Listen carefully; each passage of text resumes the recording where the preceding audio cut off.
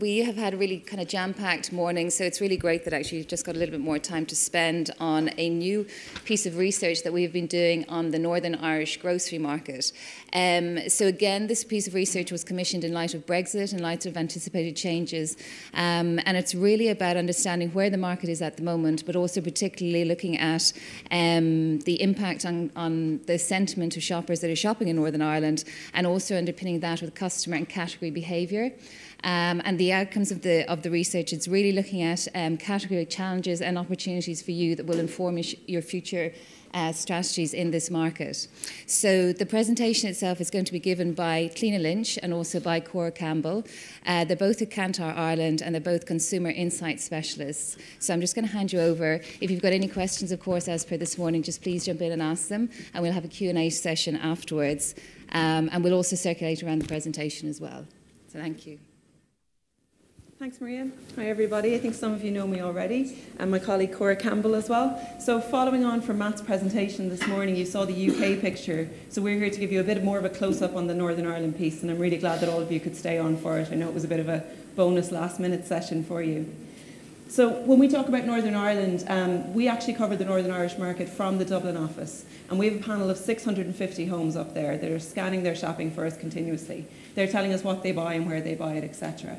So on top of that research, what we did for this piece in conjunction with Maria was talk to them about their attitudes to Brexit and their attitudes to shopping in general, how they feel about grocery spend, etc.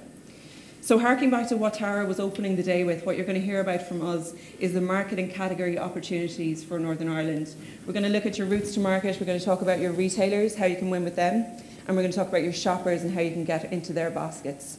There's going to be a few things we touch on. There's going to be pricing. You're going to hear more about it. You heard some this morning. One side of that is certainly price sensitivity and round pound price points.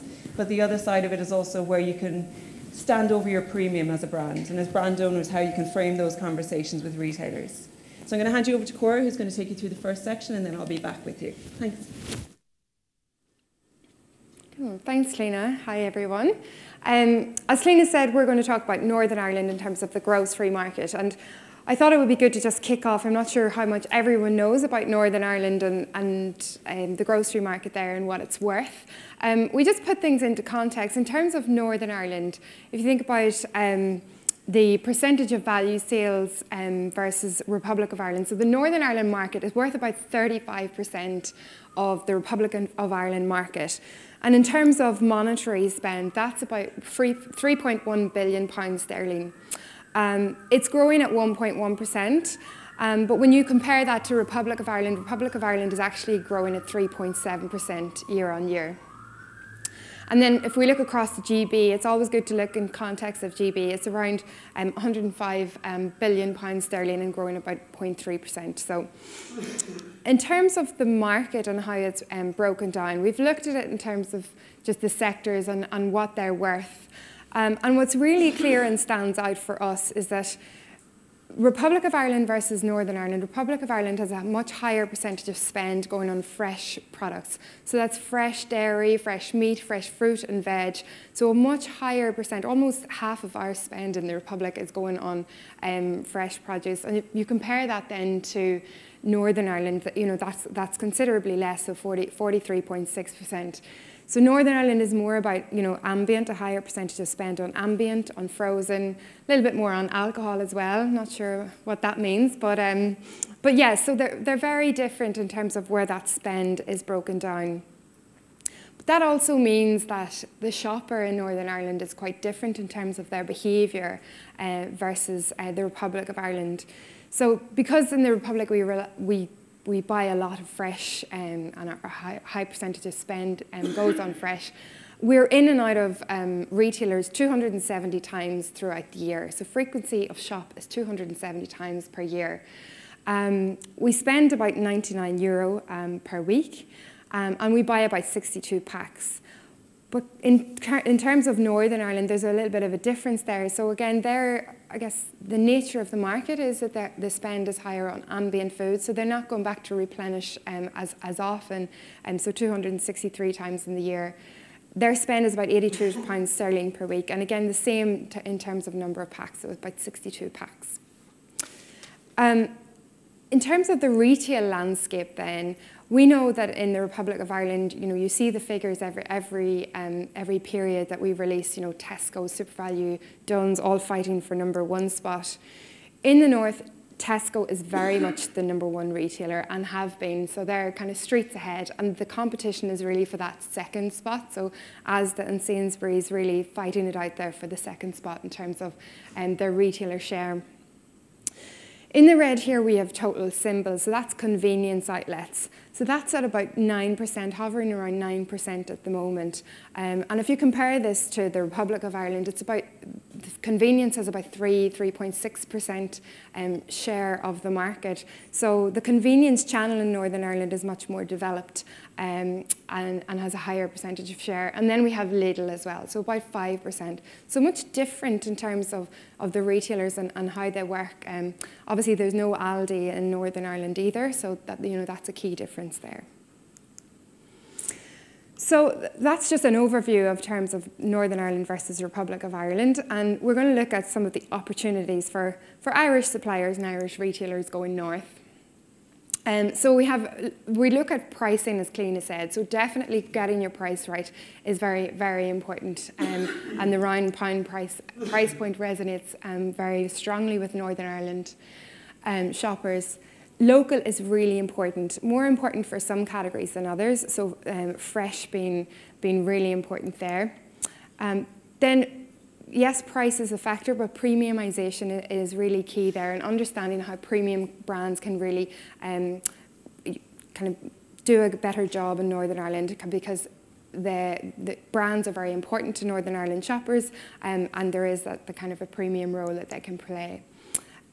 We will look at cross-border. We do anticipate that it will increase, but maybe not as high a levels as we might think. Brands being really important in Northern Ireland is really key. And also, we believe that grocery has resilience against Brexit versus other industries. So versus eating out and dining out, etc., and clothes, etc. So we're just going to go through these points. I'll go through the first three. So grocery does have resilience against Brexit. And we asked our shoppers, since the Brexit vote came in last June, do they feel that they're worse off, better off, or the same since then? So currently, financially they feel, so 70% of the total respondents feel actually the same, so not very much difference. But when you look at this for Northern Ireland alone, you can see that there's a real, almost a third of Northern Ireland households actually feel, since Brexit, I am actually worse off, and I feel worse off since then. And that's a key difference between Northern Ireland respondents and the Republic of Ireland respondents. So the Northern Ireland respondents and shoppers are really, they're feeling the hit, and they feel that they are worse off. And they also expect to feel worse off in the future versus the Republic of Ireland. So this is total respondents, it's about 48% feeling that they're going to be worse off. But in Northern Ireland, over 50%, so over half of shoppers in Northern Ireland feel that the future is not looking good. They're going to be worse off in the future. And this compares to only 27% in the Republic of Ireland. So definitely there is a feel that things, they're not looking great for Northern Ireland, and the shoppers and the people there absolutely feel that. And they believe, over half of shoppers believe that Brexit will impact their shopping. So it's going to impact what they buy. So 54% of everyone who responded believe, yes, it's going to impact what I buy. 54% of Northern Ireland shoppers. And interestingly, just slightly more, so 55% of the Republic of Ireland shoppers. We also wanted to understand, will Northern Ireland brands be more important going forward now since Brexit? 34% of respondents say they will, and it's no surprise really that 39% will be more important for the Northern Ireland shopper, and they believe, yes, Northern Ireland brands and local will become more important. However, and as I said, we do believe grocery will be more resilient against Brexit. We gave our shoppers or our respondents a list of categories to understand, have they cut back on spending on any of these industries. So we looked at eating out, clothes and fashion, hobbies and leisure, Some people say they haven't cut back at all, health and beauty, etc. So since the vote last June, what we're seeing is that 16% of Republic of Ireland shoppers say they've cut back on grocery, whereas this is 20% for Northern Ireland. And then we asked them again, okay, well, you know, in 2017, do you plan to cut back on any of these industries? And you can see there's a clear difference there. So that's 25% of Northern Ireland households say yes, they plan to cut back on grocery. Can I ask a question? Yeah. These are consumers. Yes. Why would 1 in 6 consumers in the Republic of Ireland cut back on grocery spending because the UK voted to leave the EU? And that's just 1 in 6, but you can take it up to like half of Irish consumers in the south. So cut back on eating out because of Brexit. This is, so when we say the Republic of Ireland respondents, it's the border county respondents.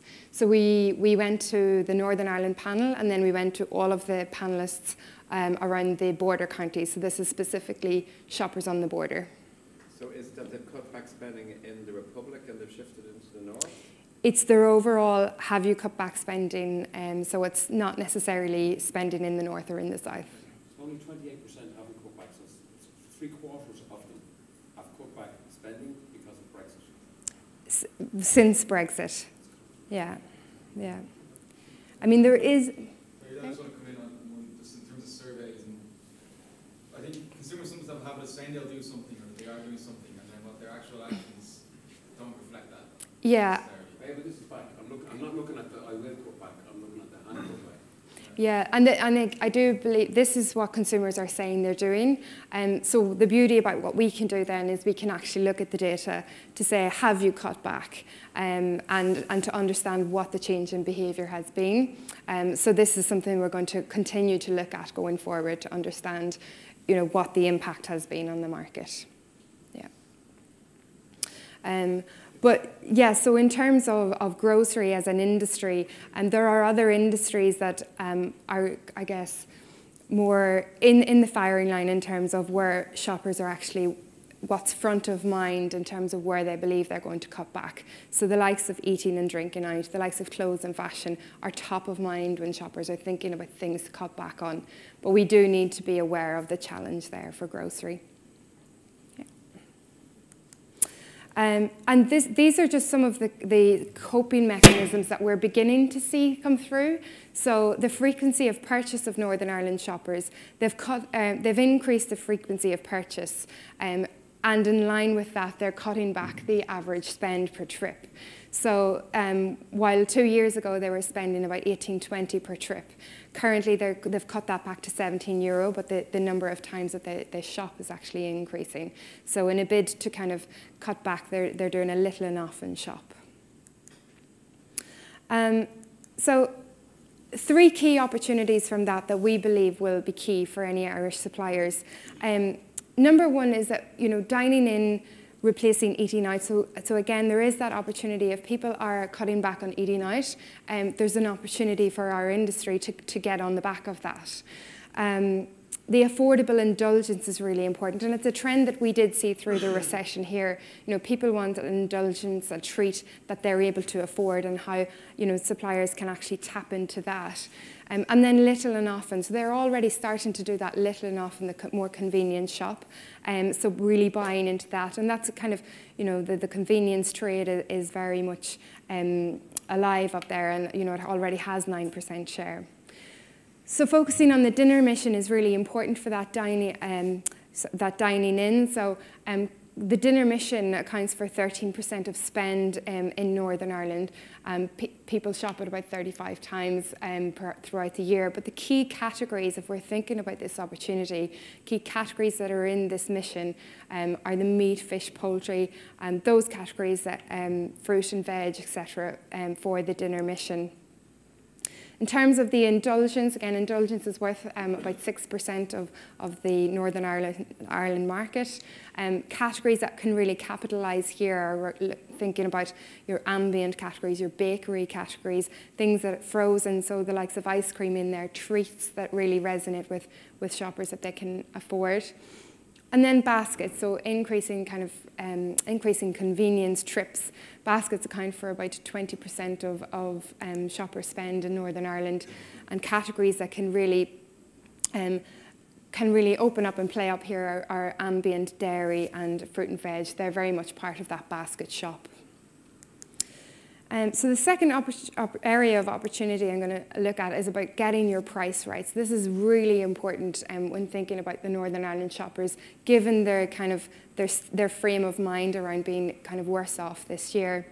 So we asked what's important to the shopper today. We all love a bargain, and 96% of households have said, yes, I love a good bargain, and that's absolutely key for me. Health is really important as well. So, 92% saying health is really important. Over-indexing slightly, so a higher percentage of Republic of Ireland shoppers concerned about health than in the north. Quality is really important. So, believing that quality is the most important factor. So, 84% believe that. And again, in the Republic of Ireland, it seems to come through a little bit more. But 62% have said, look, I'm actually less concerned about price if the quality is good. So they're really, the price is really important, but again, there is that willingness to pay more if the quality is good. But we're going to just focus on getting the price right for the moment. And what we look at here is the percentage of shoppers who buy into to groceries that are priced at 10 pence per pack, right the way up to £5 per pack. And we've just trended that out, looking at Tesco in the blue, Sainsbury's in the orange, and Asda in the red. So there are definite price points when shoppers actually drop out and say, actually, I'm not going to pay any more than £2 per pack for these grocery items. So this is very much total grocery, but definitely you can see drop-offs there at the £2 pack, at the £4 pack, £4.50. Shoppers are saying, actually, I'm going to think, no, I might not buy at that price point. So getting your price point is really fundamentally important. And round pound pricing really resonates with Northern Ireland shoppers. So in the lighter green, we have the percentage of spend going through at a round pound price in Northern Ireland. And then in the darker green, we have the percentage of spend in the Republic of Ireland going through at round euro. So, I mean, it's absolutely key there if you can do anything around getting that price point right. But it's really been driven originally, I suppose, by Asda in the green there. You can see Asda has really driven that over the year, over the last kind of 5 years. But Tesco and Sainsbury really getting on the back of that now and really trying to get that round pound pricing right as well, because it does resonate there. So the next area I'm going to look at is about local, and local is really important to Northern Ireland shoppers, in particular in fresh produce, fresh fruit, veg, etc. So we asked shoppers again how important is local. 64% have said this: I will try to buy products that are actually made in my country. When you look at that by region, it's 58% say they're going to actually try and buy produce within their own region. And then we asked them specifically about Irish brands. Are Irish brands best value? And you can see that drops down to under 30%, 27%.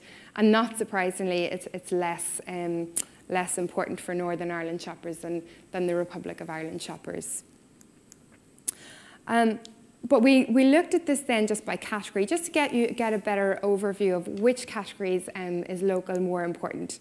So meat, fish and poultry, this is in Northern Ireland, Northern Ireland shoppers are saying meat, fish and poultry is really important to be local. For me, it has to be local, so 87%. Closely followed then, 83% say dairy must be local, and produce, it's really important, fruit and veg, and then cooked meat as well. So these are all key categories where if you're thinking about going north, thinking about local and think about what we need to do to have that local presence and have that local message if there is one.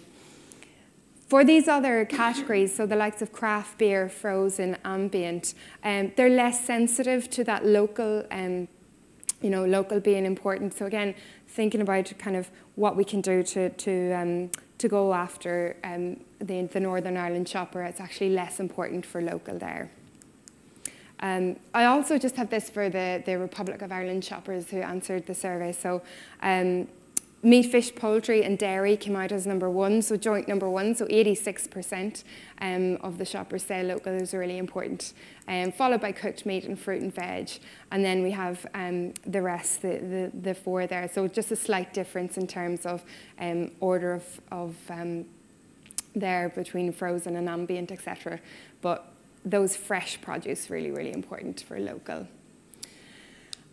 So where should local suppliers look for growth? So we say, okay, where are the areas of opportunity for growth? So beer is one of the strongest growing categories, so 10.4% growth, albeit, you know, it makes up 2.6% of overall grocery in Northern Ireland.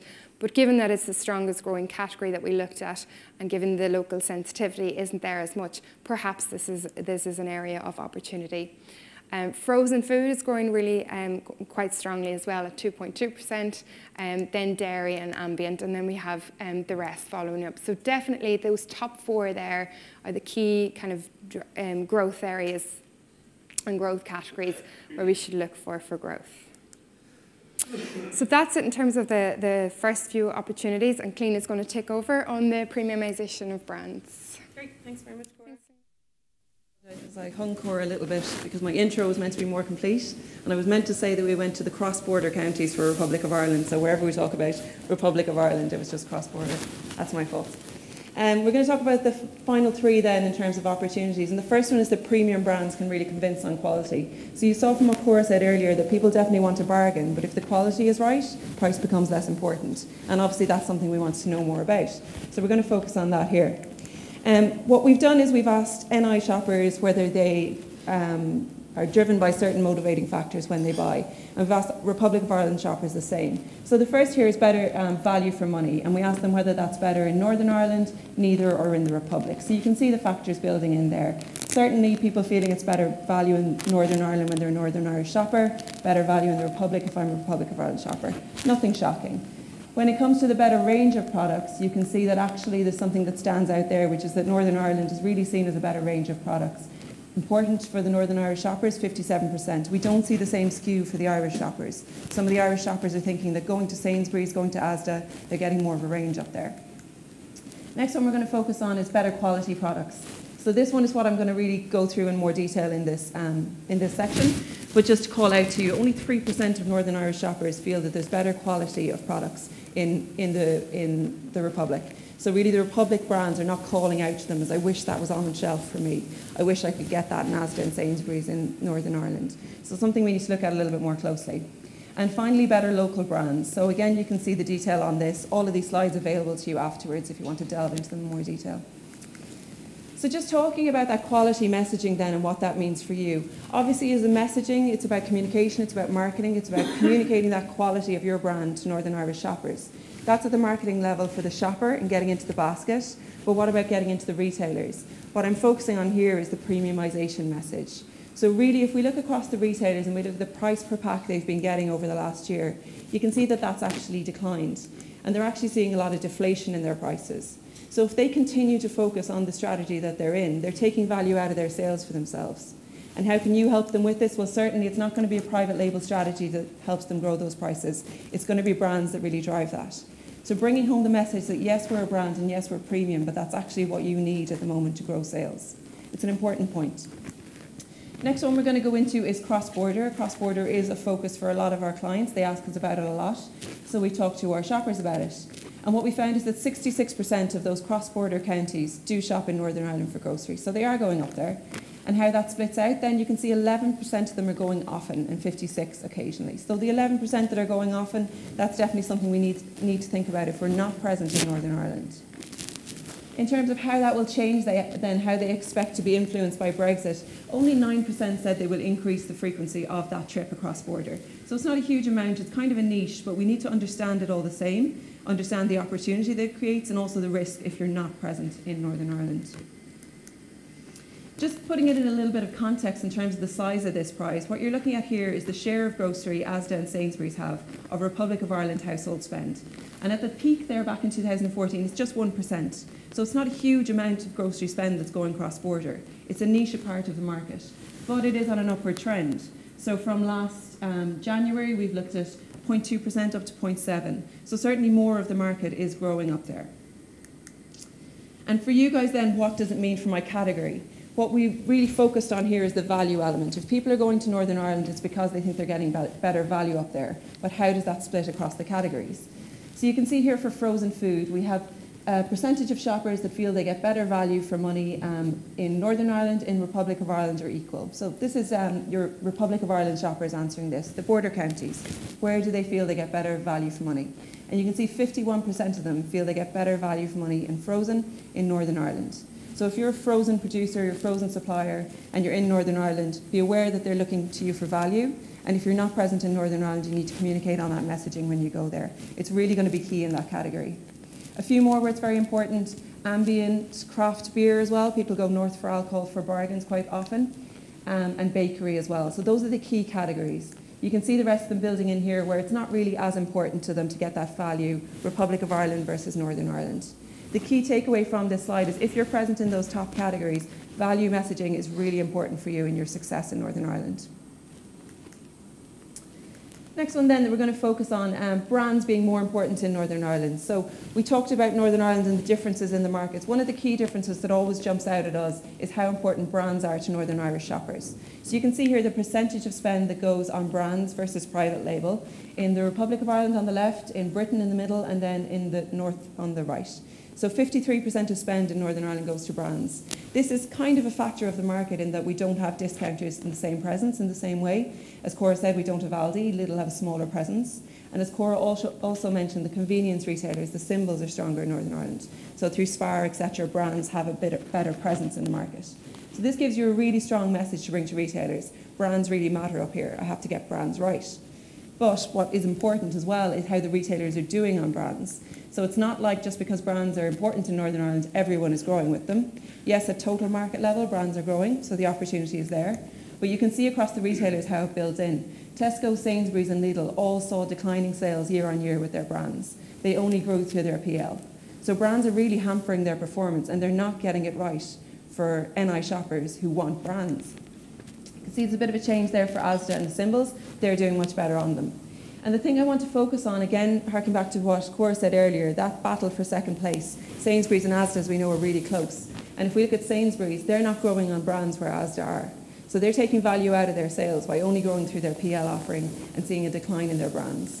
And if we look at their share trended over time, this isn't doing them any favours. They need to turn around that brand performance if they're going to win back spend, if they're going to gain prominence as a number 2 retailer in the market. So for you as a brand owner, coming to them with this message and how you can help them to gain back that price per pack, that premium, that brand positioning is really important. So that's it from me and Cora. This is a summary of what we've gone through. Through the work we've done with Maria, there is more. There's appendixes, etc., that you'll be able to get access to. We're also putting together retailer summaries and profiles for each of the retailers in Northern Ireland. So we've completed store visits, we have their strategies, the categories that they're doing well in and that they need help in. So anything you're really thinking about in terms of Northern Ireland, do reach out to Maria and we should be able to help you. If anyone has any questions? Yeah. Sorry, I work for Lear Chocolates, Dennis Dunning from Lear Chocolates. We don't actually deal in Northern Ireland today, right, but we're in Northern Ireland via the UK multiples. So from anybody who's a little bit more direct experience of the Northern Ireland market, how much of the opportunity that you're presenting there is actually accessible, and how much of it is being decided in sort of Welwyn Garden City and Angel Square and the head offices of the UK?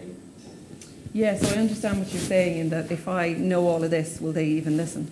I think what it depends on is who you're talking to. So obviously for Tesco, Sainsbury's, Asda, that strategy might be set from headquarters. It might become more devolved as Brexit takes an impact, as everything becomes more devolved perhaps. So talking to them now and getting ahead of it is important. The fact that you know the Northern Irish shopper is different, you might know that better than they do. So I think getting out in front of it is very important. And then on the other side of things, we talked about the symbols and how important they are. So Spar in particular, they certainly are thinking in NI, thinking with NI in mind. And as well as that Lidl, if you're thinking about Lidl, NI versus RY versus GB. Very different strategies, very different positions in the market. So definitely they'll be open to what you know on that market. Hi, John. We distribute in Northern Ireland through a local distributor and then also through mainland UK. So I would say, just rough cut, is probably somewhere in the region of a third going through, 25 to 33% going through the UK, and 2/3 maybe going through the distributor in Northern Ireland. Yeah, and that's where, as Coleen's pointed out, a lot of it depends on. You see, you can have a line listed through the UK. If you have a local distributor also getting lines listed in those accounts as well. So it isn't just a case of one shoving out the other. We would have some lines, let's say in Sainsbury's, let's say in Tesco, or as supplied through the distributor, and we would have some lines going through their head office. Thanks, John. Yeah, sorry, just to add to that, Carl, Sainsbury's and Tesco, we got an award with Sainsbury's and got listed in Sainsbury's and I, and that was our big break initially, and we got into Sainsbury's and UK mainland from that. With Tesco then, we couldn't get in Tesco and I, we got listings in Tesco UK mainland, and as a result, we got all the stores in NI, so, you know, whatever requires. Okay. Any other questions? No? Maria? It just remains to say thank you very much to Tina and to Cora for that. And we will circulate around the... as I said, we will circulate around the presentations, but if you've got anything specific on the Northern Irish market, you can just address it to me. So it's just maria.stokes@boardbia.ie, and the details will be on the presentation as well. And if there's anything that comes up, it's something that we are going to be tracking and pursuing, obviously, as things are evolving, and tracking the retailer strategies up there as well, because we're seeing some changes already. So any queries or questions you have, please do direct them to us. Okay? Thank you. Thank you. Thank you.